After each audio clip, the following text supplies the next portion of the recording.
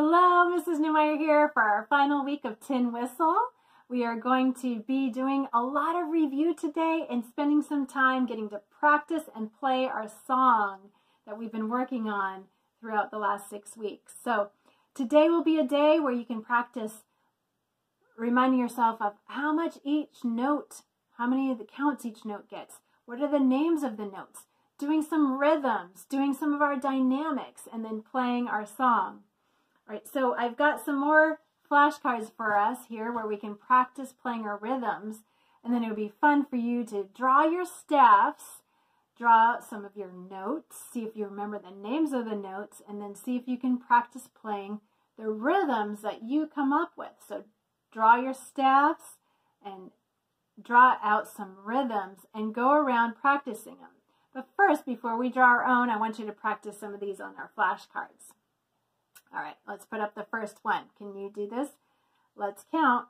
1, 2, 3, 4. T, T, T, T, half note.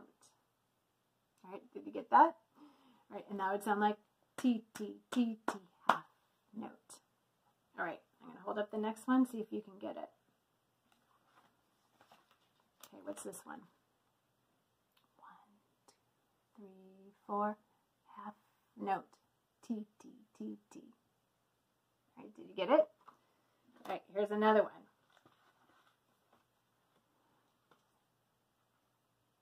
Ready? 1, 2, 3, 4. 1, 2, 3, 4. All right, so that was ta, ti, ti, half note. How'd you do?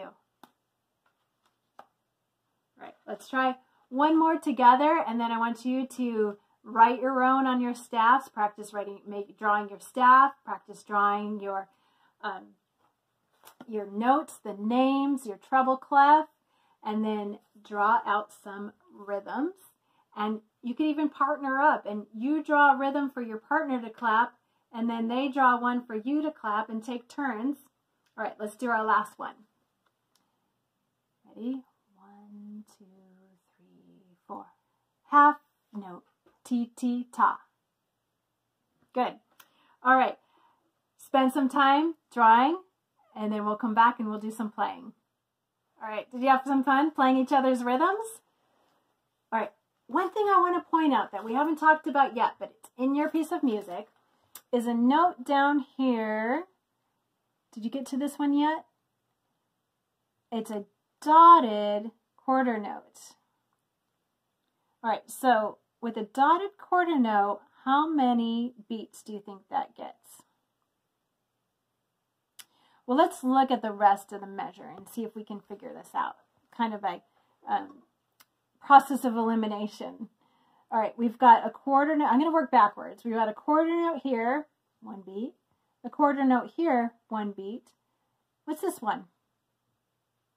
An eighth note, right? And that's half of a beat.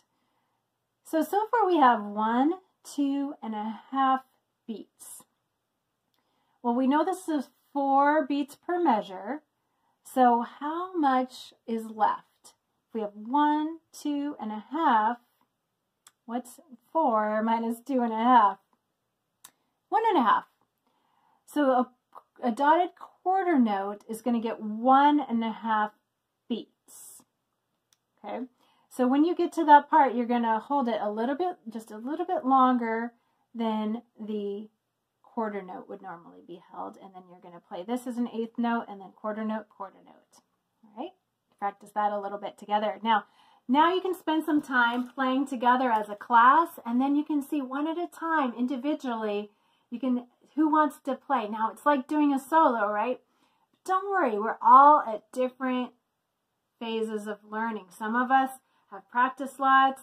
Some of us have been doing this for more years than others. Some of us, it's our first time. So maybe if it's our first time, we can only do one measure or one line or just a little bit. Or maybe we can go through the whole thing, but we just go very slowly.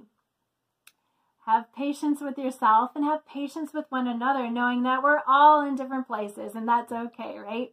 So practice playing, enjoy playing, and then you can even Practice playing other things, other songs, get other types of music, or maybe you want to make up your own music because now you know the notes and you can see what sounds good to you, and you can practice playing the different notes, even practice writing down the notes. If you're playing one, practice writing it down and see what that note is. There's all kinds of things that you can do with this musical grammar that you have learned the last 6 weeks. You can even practice with other instruments. If you have a piano or other instruments, see how it compares. If you play a C on the piano and a C on your tin whistle. Enjoy music. Enjoy singing. Enjoy playing. Make a joyful noise unto the Lord. And we'll see you again next time. Bye-bye.